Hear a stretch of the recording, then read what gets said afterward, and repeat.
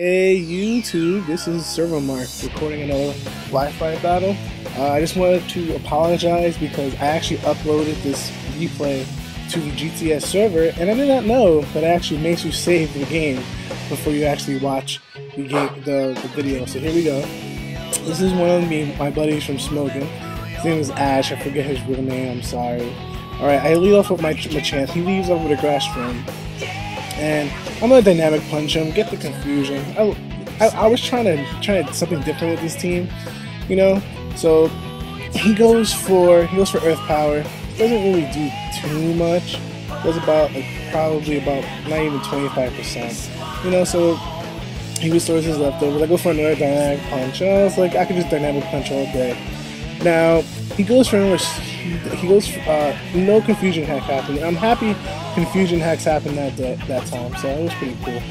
So here I went for something stupid. I went for bullet punch. I don't know. I thought I could take him down from that, thinking that he can confuse again. You know, that was a misplay on my part. I gotta start thinking a lot smarter. I should just went back for a dynamic punch.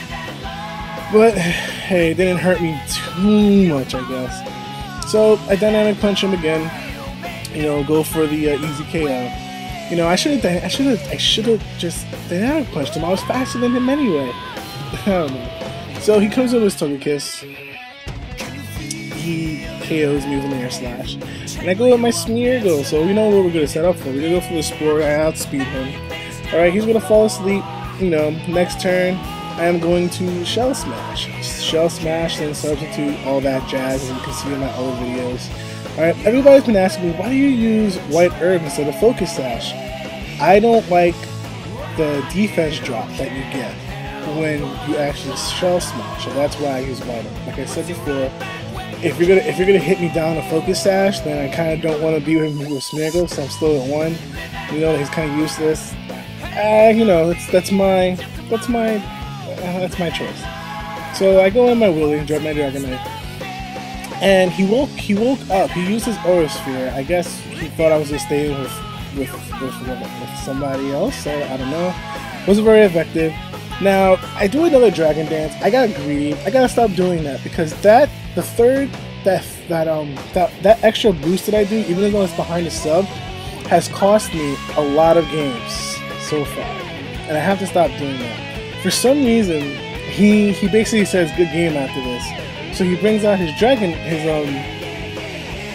Latios, and I'm like, okay, so I'm just gonna outrage you, you know, and then it's basically a sweep of his entire team. And I was asking him, didn't, you know, Togekiss have anything to do, like a war or something? I don't know. Something. He was like, nah. And I actually thought I couldn't take out Togekiss with one outrage, because I know most Togekisses are bulky. But you know, I take out Terrakion, take him out.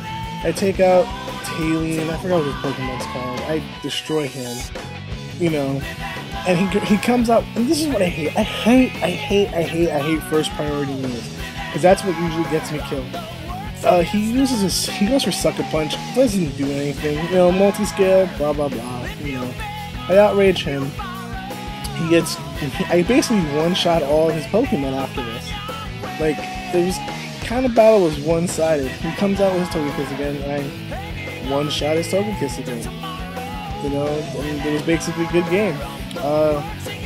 Hope you guys enjoyed this battle. I understand it was short. You know, I'll try to upload some more good battles, but thank you for watching this. Subscribe, like, comment, you know the deal. Later.